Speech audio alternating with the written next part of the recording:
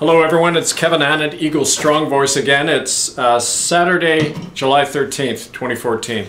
This is a very important urgent action call to all of you, especially in the Vancouver area. Tomorrow, Sunday, July 14th, a convicted war criminal named Primate Fred Hilts, he's the retiring head of the Anglican Church of Canada. He'll be doing another one of his nice, quaint little sermons at Christ Church Cathedral, downtown Vancouver. That's the corner of Burrard and Georgia Street at 10:30 a.m. tomorrow. Let me tell you what Fred Hilts has done. Not only has he presided over a regime of terror that killed over 60,000 Aboriginal children, he's one of the top fiduciary officers under the law is responsible for those things.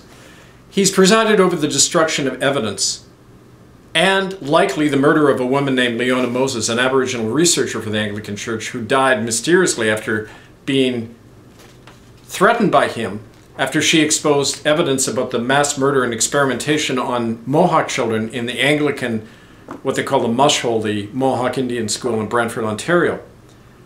Now, this is documented thoroughly here. Over 350 eyewitnesses describe this reign of terror against children. Some of the things that Fred and people like him presided over include sterilizing children, exposing them to communicable diseases, and watching them die. Now, this is not an abstract term like genocide. This is the reality. Children locked together in the same room, the healthy and the sick, and Anglican supervisors watching them as they slowly die from tuberculosis, coughing their little lungs out. What kind of monsters could do this thing and then cover it up and get up Sunday and preach about the love of Jesus? You know, they say, there's an old saying that there's three kinds of people who you don't ever want to see smile because it's not a good sign. Politicians, lawyers, and priests. And in this case, every time Fred Hilts is in front of the camera, he's got that nice beneficent smile on. Well, he's the guy who said to every employee of Huron Diocese in Ontario, you will face firing or worse if you talk about what went on at the Mush Hole.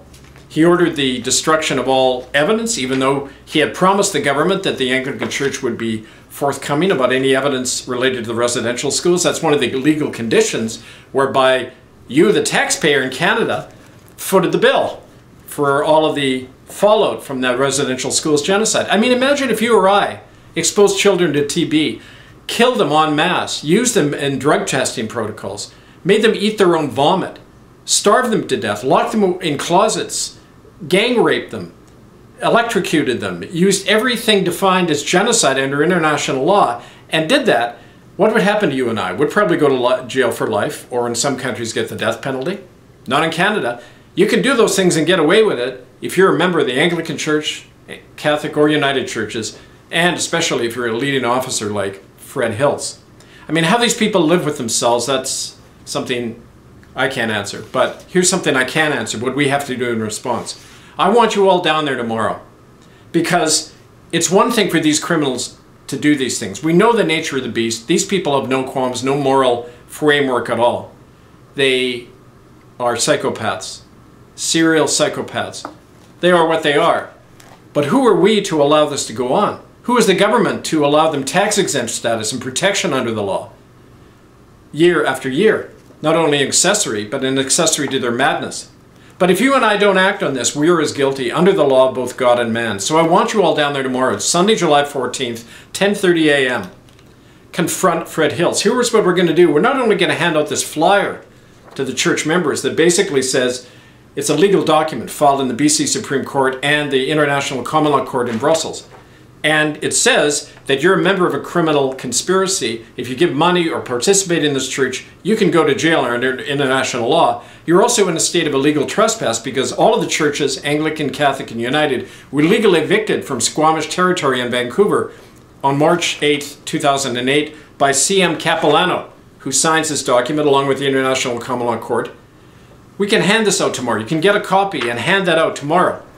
Write to us, thecommonland@gmail.com. But we're not only going to do that. We have common law sheriffs there, and we need your assistance. We are going to perform a citizen arrest on Fred Hilts because he is a convicted war criminal under international law. He belongs in jail. There's been a standing arrest warrant out for him and his arrest since February 25th, 2013.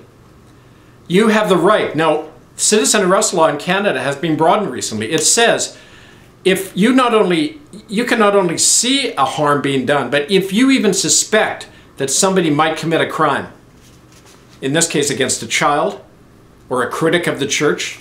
We know what happens to critics of these churches. They end up dead if you're Aboriginal, like Leon and Moses. If you even suspect Fred Hiltz of a crime, you have the legal right to go in there and detain him, hand him over to the police, or confine him, especially confine him and don't let him near children. It's a real and present threat against children. We have every right to do that. So I expect to see you down there, as many of you as possible. And if you're not in Vancouver, I expect to see you at the local Anglican, Episcopalian Church of England, or Catholic, or United Church of Canada, and make those arrests at these other people who are legally convicted. Because don't forget, any official of those churches is liable for arrest under international law and the laws of Canada, citizen arrest laws.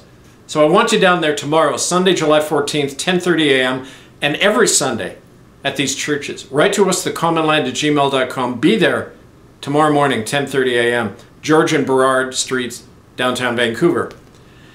Finally, to get regular updates, tune in every Sunday, this Sunday and every Sunday, 6 p.m. Eastern at bbsradio.com/herewestand for these updates. See murderbydecree.com, especially ITCCS updates. You know, there's an old saying, if the powers that be do not have to step over your body to reach their little victims, then a curse on your lives and a curse on your religion. Well, the curse is on all of us if we don't take action, because we have been making this appeal for years. We attempted to confront the Synod of the Anglican Church that met in Vancouver this last week and was directly connected to an upcoming Ninth Circle event, Satanic Cult event happening in Vancouver. We got a paltry response. There's a few of us who attempted to do it. Most of you ignored it. You're saying by that action that the life of a child, or 60,000 children, or the children who will die tomorrow because we don't act, you're saying that those lives don't matter. And if we're really saying that by our actions, not our words, because words are easy, it's what you do with your body now that counts. If you're really saying that, then we don't have a future, because the children are our future. And it can happen to you or your own children tomorrow if you don't act today. So I want to see you all down there. And if you're not going to be there, let it be on your heads. This is Kevin Addett, Ego Strong Voice.